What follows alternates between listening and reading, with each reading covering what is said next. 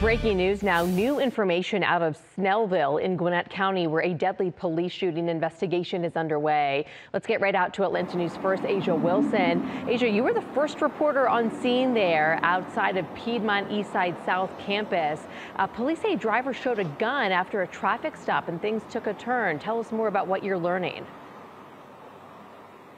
You're exactly right, Megan, and this is all still under investigation, but we do know one man is dead. That's according to Snellville police. I want you to take a look exactly where we are right now. We are at the intersection of Main Street West at Fountain Drive. It's been active scene for hours. We were the first crew here on scene after a viewer inside the hospital told us they were told to stay inside at that particular time. But take a look at this video on your screen. All we know is around 4 this morning, Snellville police conducted a traffic stop here at West Main Street and Fountain Drive.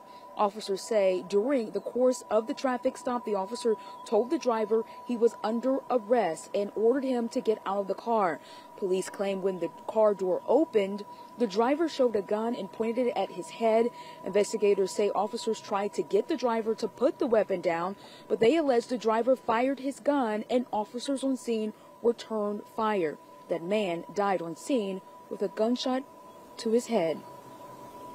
The only thing I can say is that there was a traffic stop, shots were fired, several officers were involved, none of the officers were injured, and the subject who was driving the vehicle is deceased. No detective here on scene with the Snellville Police Department says the man was threatening to shoot himself, but it's unclear whether he was hit by officers or shot himself.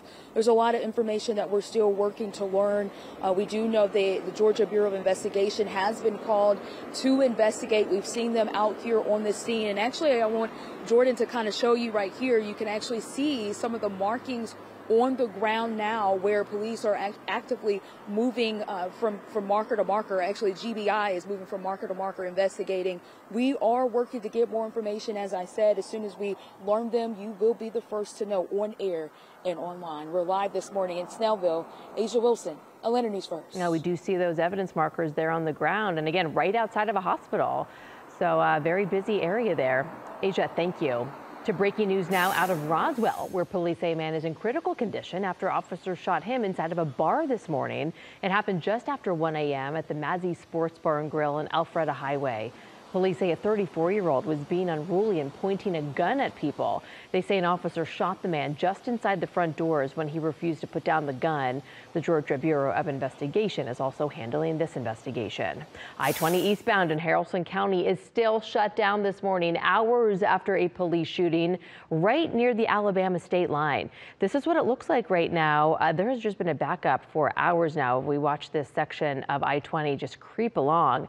GDOT estimates the highway will reopen at 11 o'clock. The Haralson County Sheriff's Office says its deputies were involved in a shootout with a suspect that started with a chase that started in Birmingham, Alabama. The chase crossed into Georgia around 4 a.m. They say the driver spun out and started shooting at law enforcement. They returned fire. They have not provided an update at this point on the suspect's condition, but they do say there is no threat to the public.